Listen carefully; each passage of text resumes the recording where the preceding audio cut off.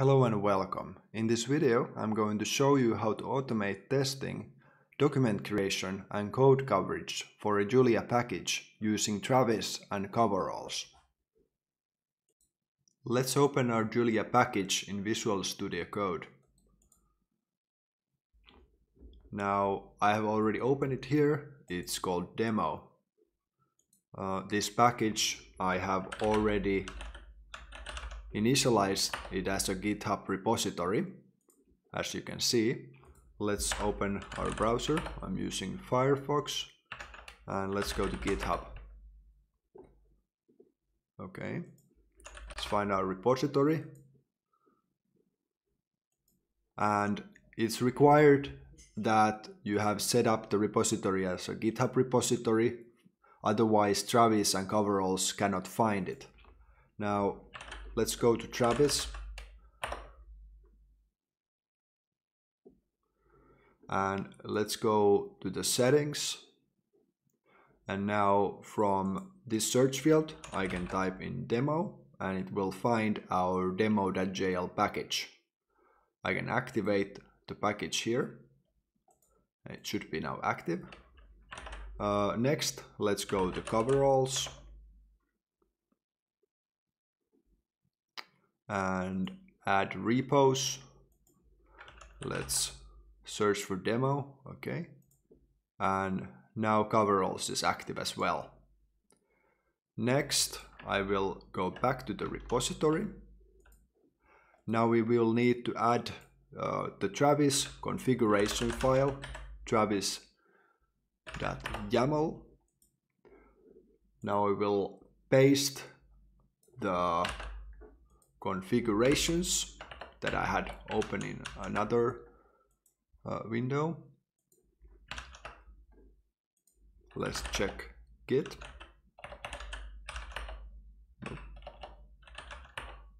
Okay, let's add this file and let's commit it.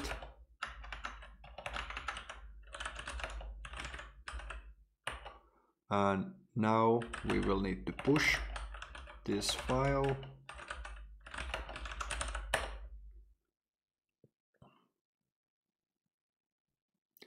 Okay, now the file is in GitHub.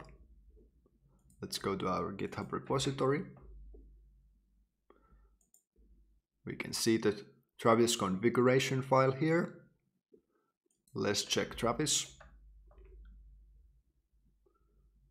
Now it's automatically triggered the Travis build. It should run the tests. Let's see. Now it's installing the package dependencies and Julia. Now our Travis build has finished. Let's see the results. Down here we can see that it installed Julia. It exported our package, and let's go here. It ran our run test file on our Julia package. So we can navigate to our Julia package and let's open the test. Let's see first the demo. So I have here this simple greet function, and the test, it runs the greet function and just checks that it's nothing. As we can see, our Travis has performed this test. So it prints the hello and the demo has passed. Next, let's navigate to Coveralls and see how the code coverage performed. Let's open the demo.jl, check the details.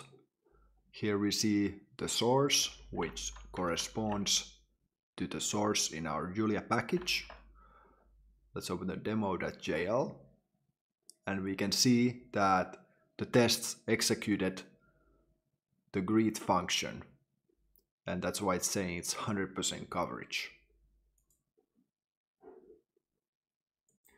Next, we want Travis to automatically generate and deploy the documentation to our GitHub repository's GitHub pages. Let's navigate to the Julia package, open the documentation, the make.jl file. Let's uncomment the deploydocs function. Now we will need to replace this with the repository URL. Let's navigate to the repository. Let's copy the URL without the HTTPS. Add it here, and we also need to add .git at the end of this string. Let's close it. Now let's navigate to the travis.yaml configuration file. We need to add the job for Travis which generates the documentation. Okay, here it will use Julia 1.5 to generate the documentation, and this is the code that it will run on Travis. Let's close this. Next we will need to generate the SSH keys and set them up such that Travis can push the documentation to the GitHub pages. Let's open the Julia repo. Let's open the package manager and add the package as a development package. Now let's go back to the Julia repo and open Documenter Tools. With Documenter Tools, let's use the gen keys function. This will generate the SSH keys for both Travis and GitHub. Now let's copy first the Travis SSH key, then let's navigate to Travis. Let's go up and find the settings. Actually, let's take the repository settings. Now here we have the environment variables section. Let's add a value, which is the SSH key, and name documenter key. And let's add it. Next, let's navigate back to the repository. Now let's copy the SSH key for GitHub, and let's go to the GitHub repository. Let's go to the repository settings. Here we have the deploy keys section. Add deploy key. Let's add the key title Travis. Allow write access, add key. Now I have confirmed the deploy key. Next, let's head back to our repository. Let's go to the bash and let's add the changes to Git. Let's commit the files. Travis config. Let's push these changes.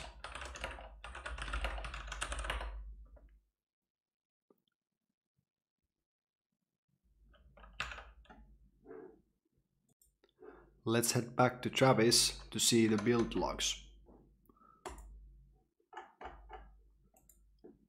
Okay, here our build has finished. Let's see the build log. It looks otherwise the same, except down here we will have the documentation job that we just added, and we see that it has successfully created the documentation.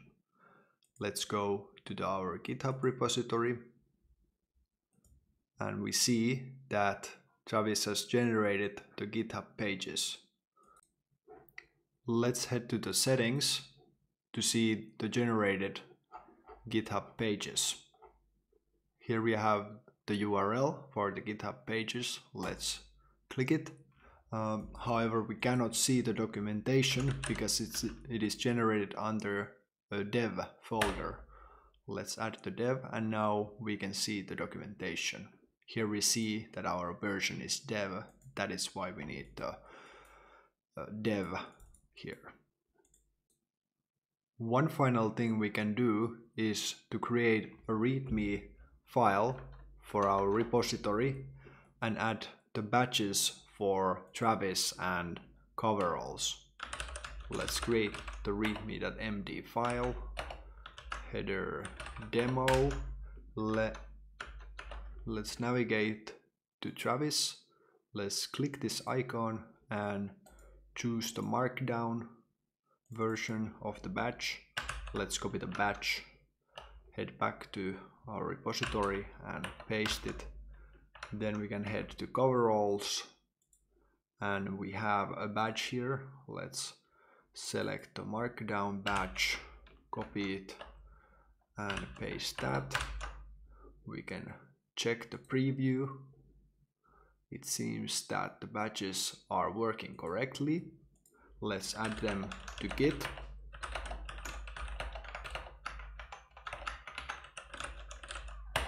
And let's push.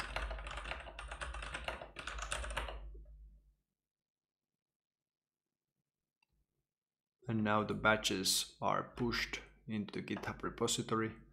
Let's go to the repository. And the batches are now here.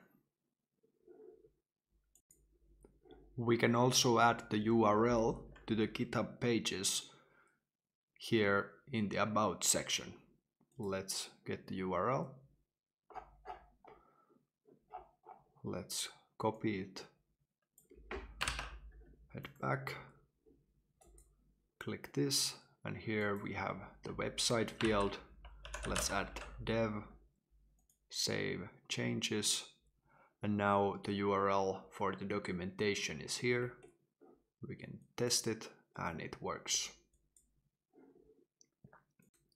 Thanks for watching this guide. I hope it was helpful. I will see you next time. Bye.